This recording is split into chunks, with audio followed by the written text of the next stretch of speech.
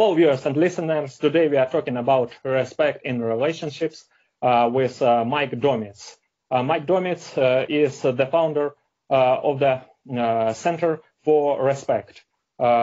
He is also expert for helping organizations, institutions, the U.S. military, certified speaking professional, author of the books Leading Authority, Educator, and video blogger. Mike, hello, and welcome to my channel. Thank you, Alexander, for having me.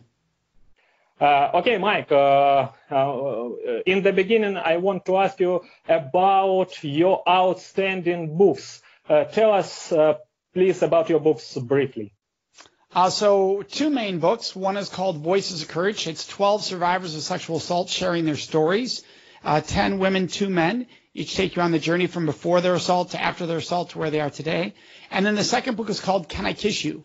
And that's a thought-provoking look at relationships, intimacy, and sexual assault. So it really teaches consent, healthy relationships, respecting boundaries, how to communicate with our partners, deals with the really fun side and the very serious side.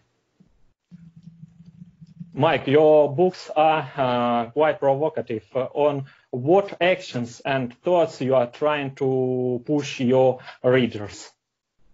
It's all about helping people build mutually amazing relationships in all different aspects of their life. So if people are treating each other with respect and a higher standard of mutually amazing relationships, then we don't have sexual violence. We don't have unhealthy relationships.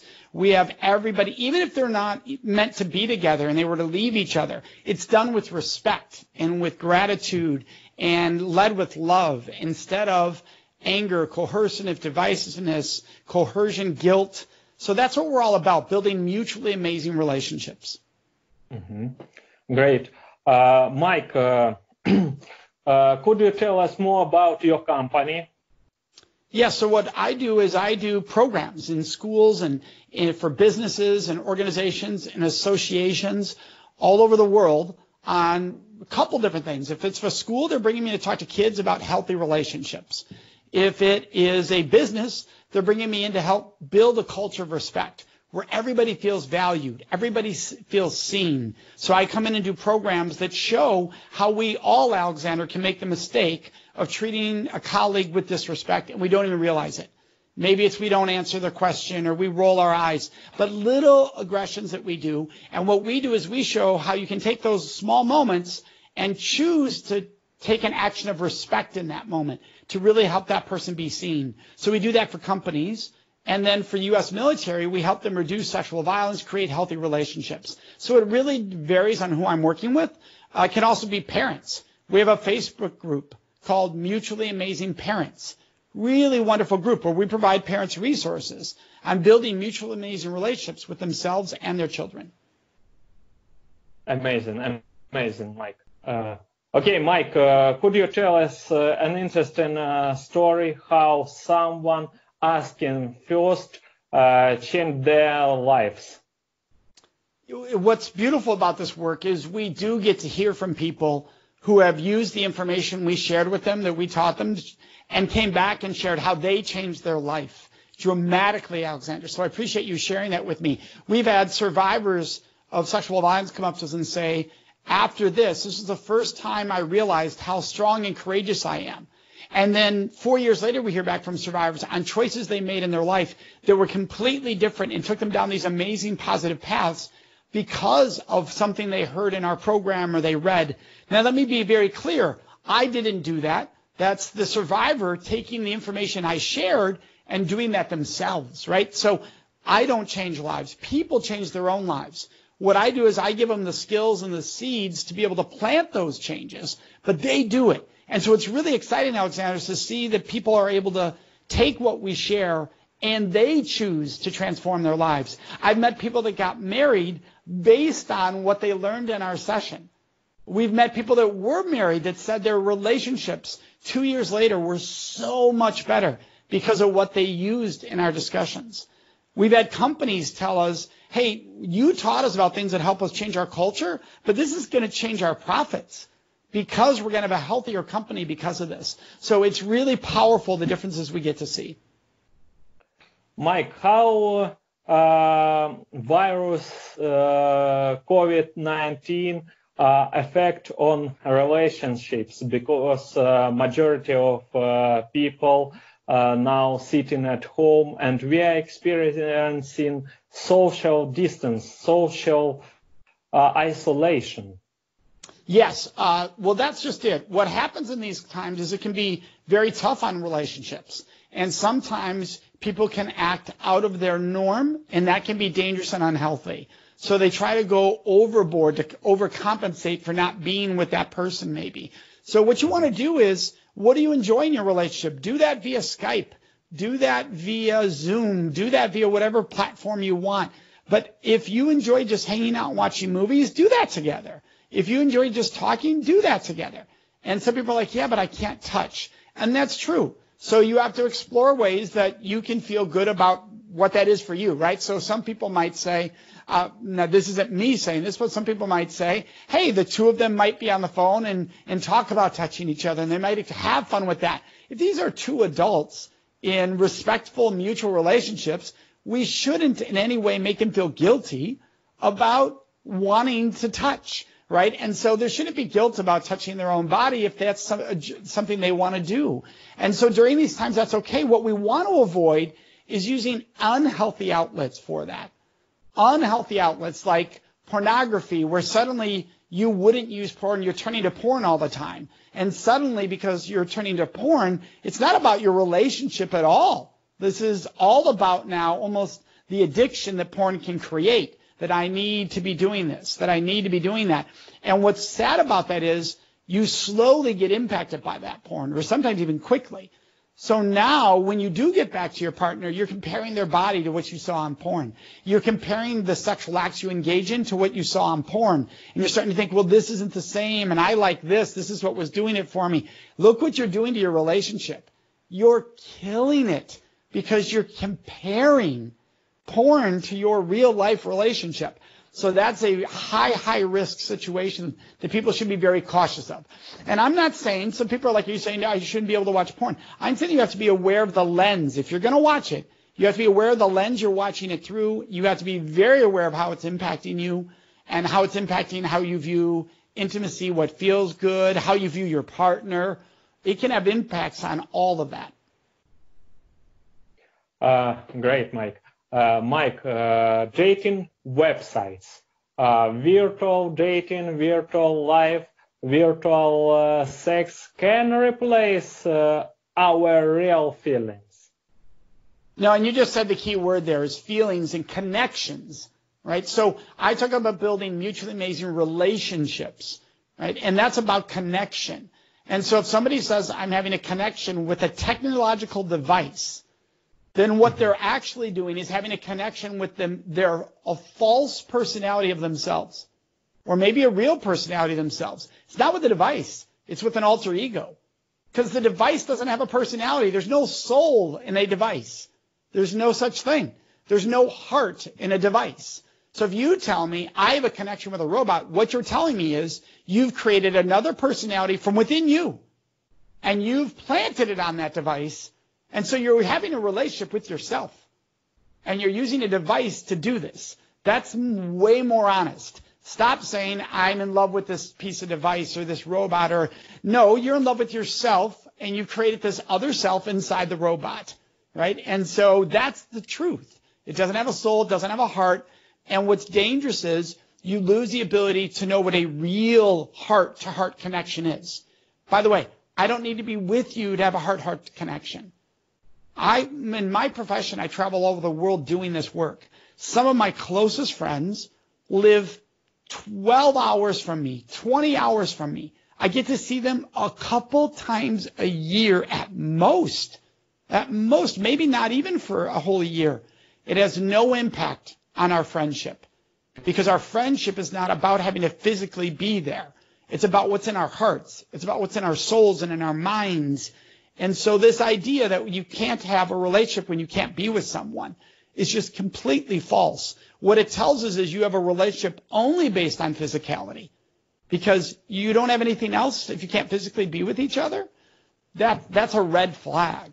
Now, when you have it all, when you have physical intimacy and you have love and you have heart, yeah, you're going to miss the physical intimacy part. You should still have the other parts. That's the key.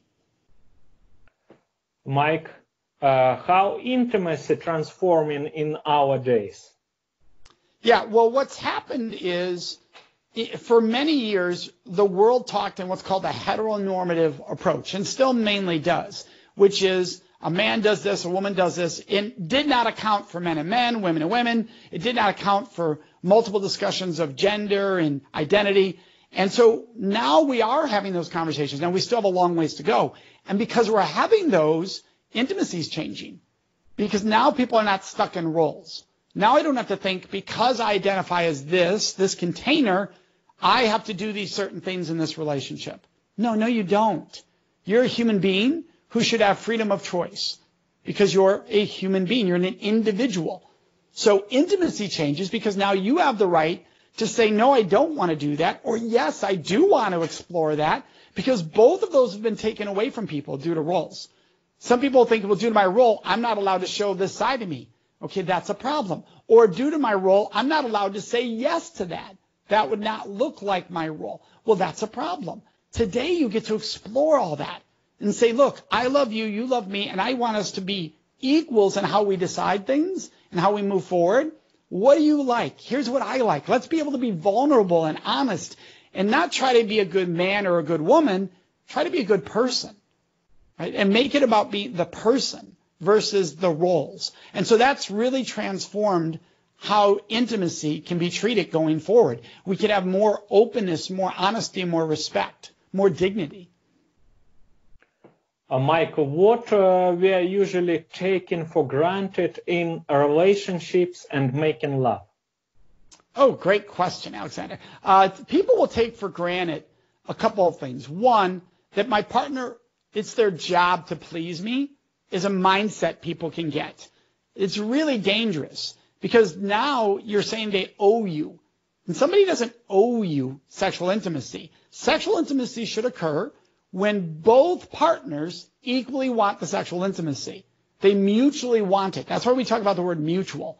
If I'm in the mood and my partner's not, in no way should I be trying to get them in the mood. All right, that's not honoring their space and where they're at. If they're in the mood and I'm not, they should respect I'm not in the mood. This should happen when we're both in the mood.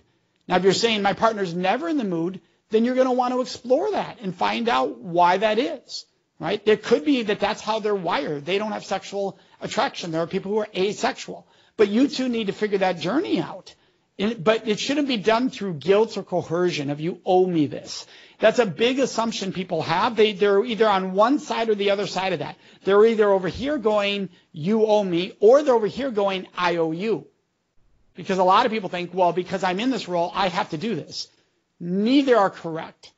And so we want to remove those assumptions that you owe. You also want to remove assumptions that because my partner's a man or because my partner's a woman, they want this, purely based on gender. You want to throw that out and discover and explore. You want to also eliminate assumptions because my partner likes this a lot, that they want it all the time. That could be a massive mistake that a lot of people make. They think, oh, when I do this, that drives my partner crazy, or they love that in a positive. So I'm going to do that all the time. Well, they might not want it all the time. It might drive them crazy when they're in the mood for that. You want to throw out all assumptions and discover and explore with each other. Mike, gender stereotypes still exist? Yes. Well, and that's what we talked about before. There are many people that think that as a man, this is what I'm supposed to do or what I'm supposed to get. As a woman, this is what I'm supposed to do or what I'm supposed to get or not get. A lot of people do think that way. And it's just obvious when I say that out loud how dangerous that is. Because what it does is take away freedom. When I think I must, I have lost freedom. When I think I want to, we have freedom. And the difference in I must and I want to are dramatic. And we want things to happen when both want to, right? That's the key. The moment either is thinking I have to, we're in a bad, unhealthy gender role, and we don't want that to take place. So we want to bust the gender roles. We're not saying that if you're a guy and you're very masculine, you should feel guilty about that. Not at all. Be who you are. That's what we're actually saying. But don't get stuck because you're a guy thinking, I have to feel this way even when I don't. Not true. Or because I'm a woman, I have to feel this way even though I don't naturally. You don't. You're a human being first, always. Mike, tell us, please, how positive outlook look like after breakup? So when somebody breaks up, how to have a positive approach to that? Yeah, the way to do that is, and I'm going to assume here that this is not a relationship of violence or abuse, right? I'm going to say that you are two people breaking up. There was no harm being done physically, emotionally, spiritually. In that case, it can hurt. So I really wanted to lead with gratitude because there's loss, right? You've lost something in your life that meant a lot to you. There was a big part of your life. So there's 5 stages of grief, right? And you can anybody can look these up online, the 5 stages of grief. Look them up when you break up because you're going through them. Even if you're the one who broke up with the other person, you might be going through them because there's a loss in your life, right? And so understand those. Try to lead with gratitude.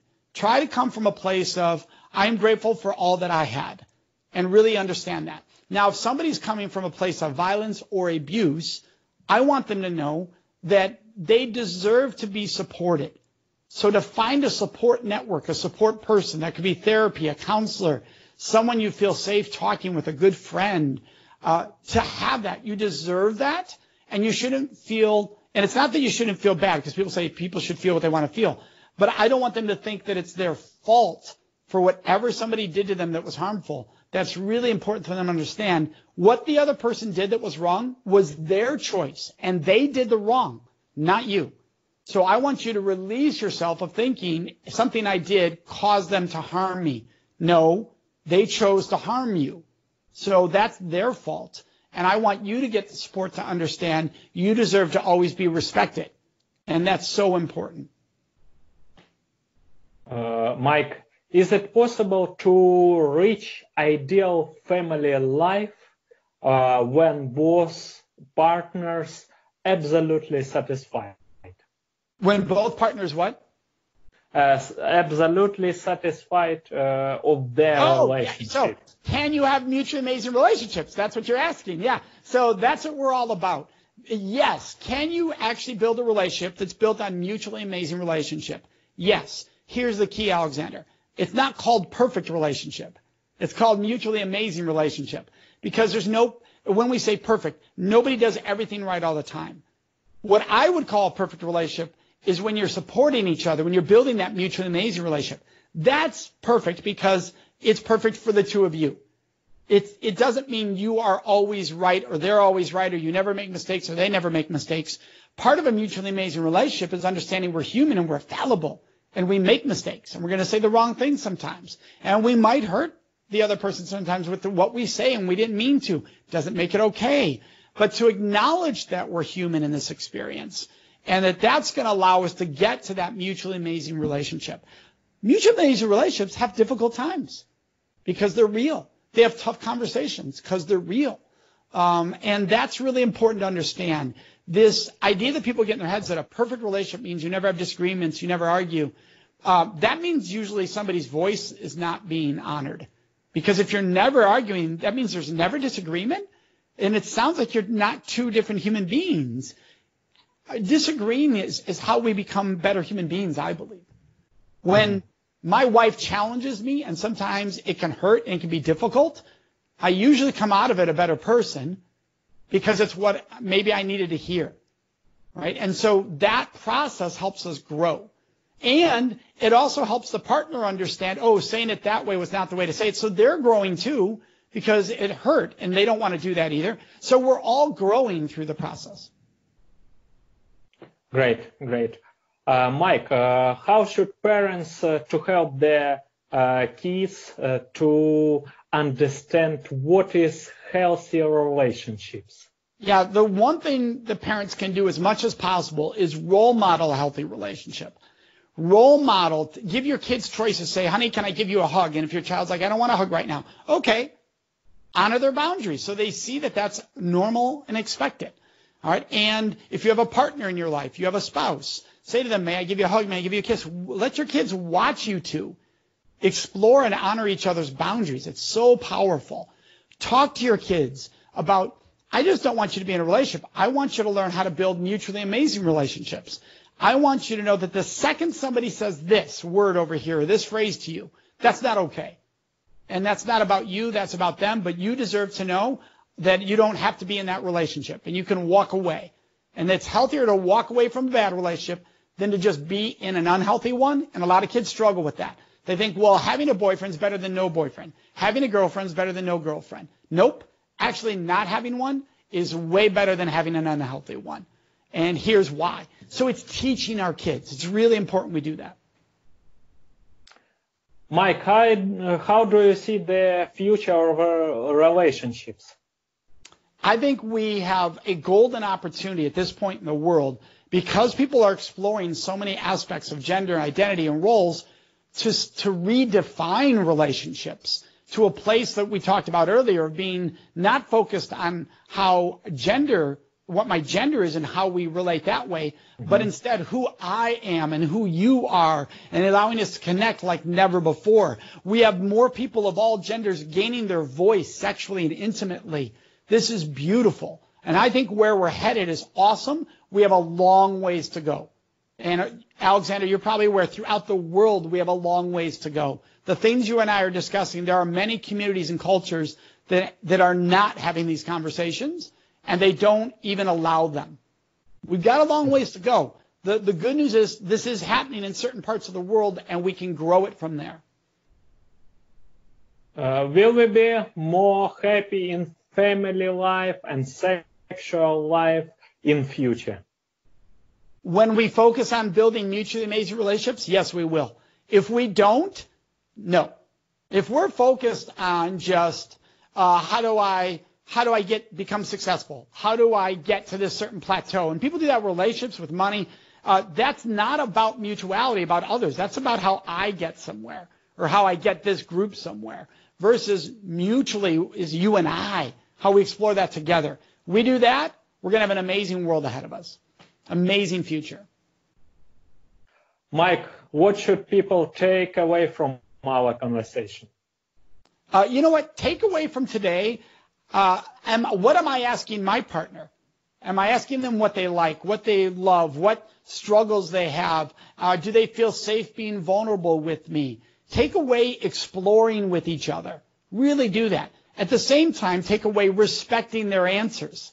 So if they say, I don't like that, don't try to make them like that. Right? Respect their answer. Understand why and respect the answer. Likewise, expect them to respect your answers. So if they say, well, I really like it when you do this, but you don't want to do that, then you have to respect your own voice in knowing, no, I'm not going to do that because I don't want to do that. I know you like it, but I don't. And I so unlike it that I don't even want to do that for you at times every now and then because it for me is just not comfortable. So you have to understand that. Honoring those boundaries. Those are the lessons we want people to take. Use your voice, listen, respect, and honor boundaries. Mike, thank you so much for joining to us today. Well, thank you for having me, Alexander. And for anybody listening or watching, you can find me at centerforrespect.com.